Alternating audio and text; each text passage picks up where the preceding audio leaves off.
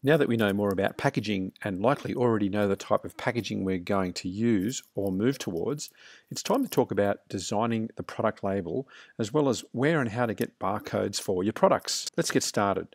As I've mentioned in this module, every type of packaging that you'll ever use will require a label to be printed on it. This label is the key to making sure that everything runs smoothly in your business. It's that important. So make sure you watch closely and take your time getting this right with your supplier. The packaging must have a clear visible label printed on it. Your supplier will do this for you. The label must show the EAN or UPC of your item. This is your product's barcode. Next, I recommend having your brand name and or logo printed on this label. I also recommend printing a short product title too, which is basically a description of your item boiled down to a few words. For example, 6-foot blue pool rake. Finally, and this is extremely important, I highly recommend printing your item's SKU on there too. This code is your key to quickly identifying the item. Barcode and SKU are absolutely critical on this label. The rest are recommended, but they're not mission critical. The size of the label is relative to the size of your packaged product.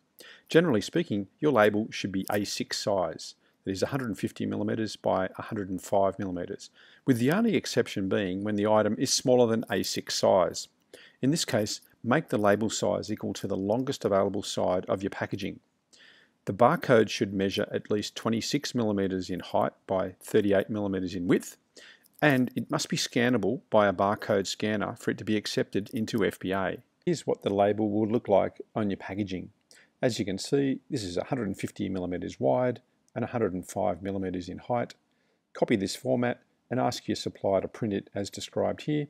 You can even draw it up for them in a package like PowerPoint or Photoshop as shown here to give them a visual depiction of exactly what you're looking for. Now, a big question I always get from my clients is, where should I get my barcodes from? Firstly, you must purchase your own barcodes. This is vital. If you don't, then technically your barcode is not unique. This will cause you major hassles if another item in Amazon happens to have the same barcode. Barcodes must be GS1 originated. This is the worldwide body that oversees the use of barcodes. A unique barcode is required for each product you sell.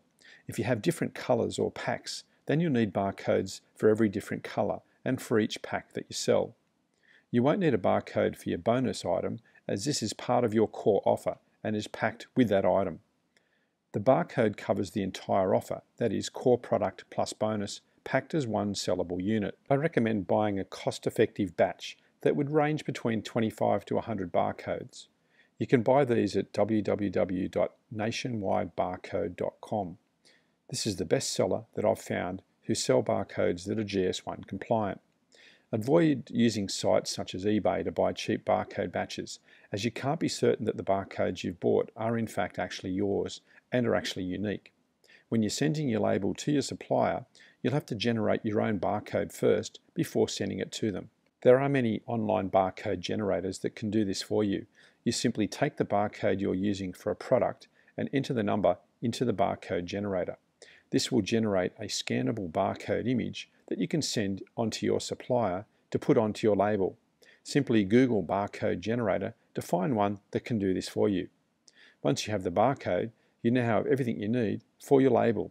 As you've already created your SKU, your short title, and your brand, send it all to the supplier and make sure they adhere to the label sizing requirements we gave you.